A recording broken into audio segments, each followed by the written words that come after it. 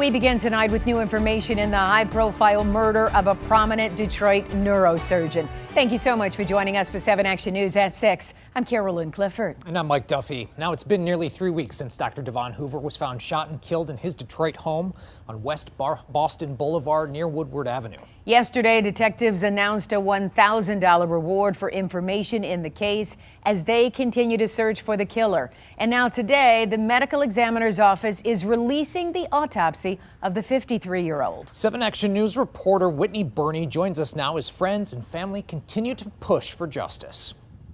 It's been a little more than 2 weeks since 53-year-old Dr. Devon Hoover was found shot to death here in his home in the Boston Edison district. As Detroit police work to arrest and formally charge someone with his murder, they're now pleading with the community to speak up. Tonight, we're getting a closer look at the grim details behind the death of 53-year-old Detroit neurosurgeon Devon Hoover. Police say they found Hoover shot to death on April 23rd. An autopsy released today shows the doctor was shot twice in the head, at least one of the shots while he was lying face down. A few days later, police arrested a person of interest on unrelated charges, but they've since been released. While police said today there are no updates in the case, they're now offering a $1,000 reward for any tips that lead to an arrest. Justice that can't be served soon enough.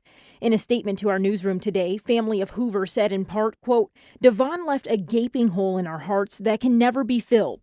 They go on to say, "We are hopeful that those with relevant information will come forward to help bring some closure to this horrific series of events, and that answers would be helpful in healing. Help that former patients and friends say they're hopeful will come soon too." Even knowing him for a short period of time, you felt like you knew Dr. Hoover forever. You knew that he was brought here to do great things. Brian Potter says Dr. Hoover kept his wife from being wheelchair bound with spinal surgery in 2021, and less than a year later did the same for him. I get emotional talking about it because he was more than a doctor. He was, like I said, he was a friend, and he changed mine and my wife's life.